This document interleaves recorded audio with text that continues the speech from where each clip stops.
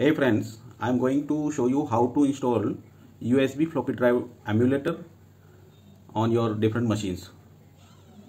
Before installing, first you need to format the USB flash disk.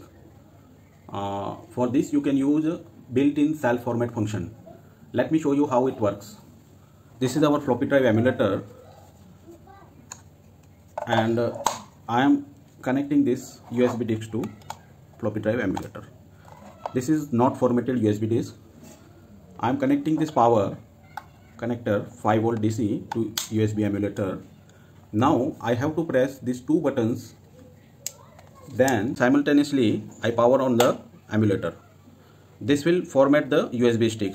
You can see on the segments it is changing the numbers. It means this many partitions are going to build. This was the formatting. Now I am showing how to install it on your different machines. It will have a 34 pin FSB cable. You can see this here. You simply connect it to 34 pin USB emulator.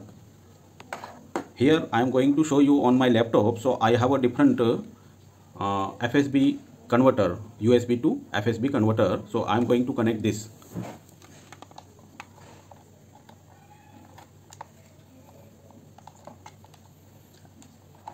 .5 volt DCI connector I already connected.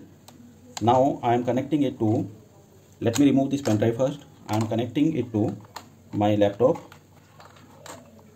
and powering on the 5 volt DC.